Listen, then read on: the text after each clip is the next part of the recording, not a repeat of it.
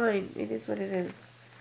Right, so having to do again part two, probably gonna have to do a part three because of my phone not being able to just like vlog as it should forever too long. So the Princess Meeting came about because they were just like, I stopped my feet and I get what I want, but it's not that. It's just that they weren't doing their job and I was calling them out on it and then they just hated it. So boom. Um, how has how how has it affected my mental health as well as my physical health? Well, it's affected my mental health in the state that um, I get I get seizures and um, I'm always tired. I'm always exhausted. I'm short tempered. Um, I'm just generally not happy. I have some really bad mood swings, so that doesn't help at all. Um, I can go from really highs to really lows.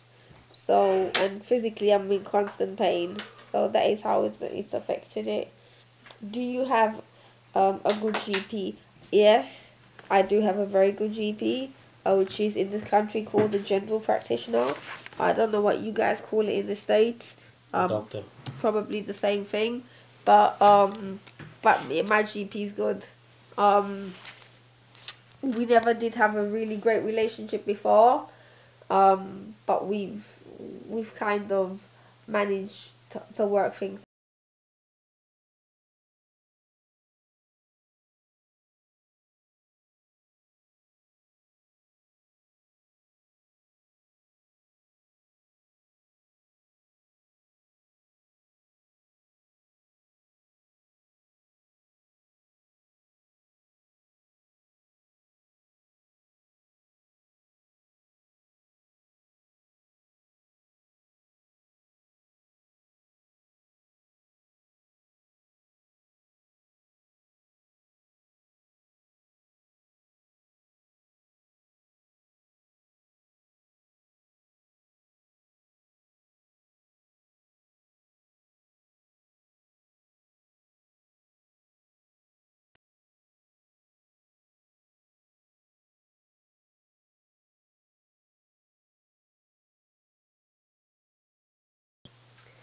Just the addiction in general.